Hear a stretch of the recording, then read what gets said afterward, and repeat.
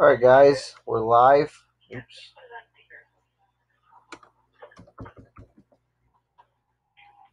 Time is 8:17 p.m. Eastern time on the dot.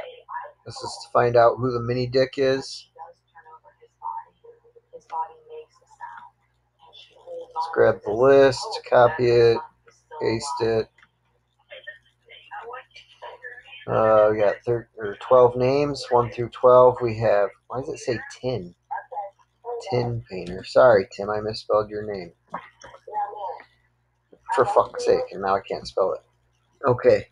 We have Robert Singletary, Tim Painter, Kevin G, Junie Cordero, Sean Wine, Christopher Newmark, Sean Durham, Charlie Curl, Nate Blau, Christopher Daniels Jr., David M. Schaefer, and Anthony Pellegrini.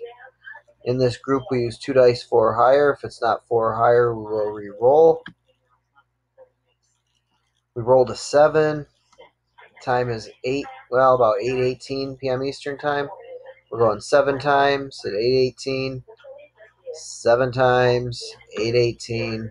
Good luck, everybody. There's once, twice,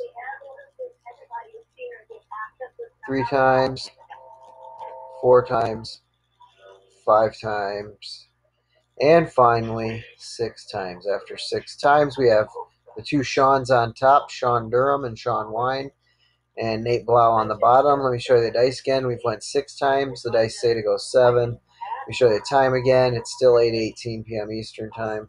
7th and final randomizing at 8:18 p.m. Eastern time. Good luck, everybody, and congratulations to the new dictator, mini dictator, who is Christopher Newmark. Was he this already? I think this is the first time he's ever been the mini dick. Congratulations to him.